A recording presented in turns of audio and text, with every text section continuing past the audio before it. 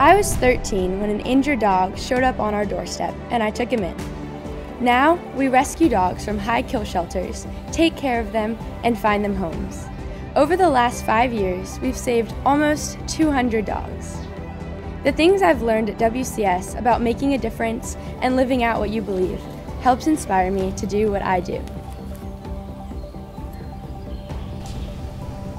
We hire 65 camp counselors every summer, and I realize a lot of these young men and women don't have anyone they can talk to.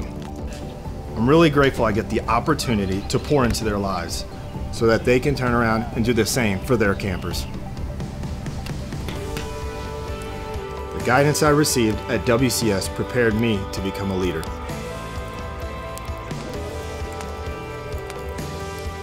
I didn't want to be a basketball coach. I was a basketball player. When I broke my leg a week before the championships, it broke me.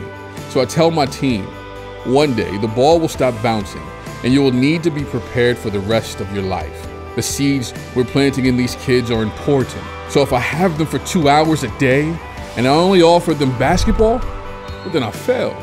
That's what WCS gives us, the chance to influence students for eternity.